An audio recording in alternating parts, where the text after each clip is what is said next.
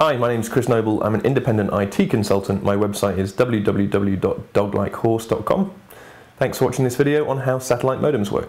Satellite modems, the word modem comes from modulator, demodulator, work by changing the input data from radio signals to digital signal and vice versa.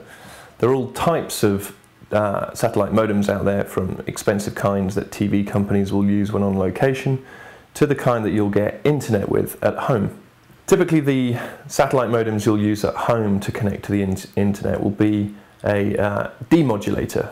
They'll just be transferring the data that comes from the satellite into a form your computer will understand. Normally with this kind of technology, the data that you're sending to the internet will be sent through a phone line or PSTN line, which is your computer plugged into the wall with your normal phone line. Now this way the satellite technology is much cheaper for you and the satellite company. Your upstream data goes up the phone line and the requests for data get sent back down from the satellite. In addition to the satellite modem that you're using, you'll also need a few other pieces of hardware: satellite antenna and frequency converters. Once you have all these, you're set to use satellite internet. My name's Chris Noble. Thanks for watching this video on how satellite modems work.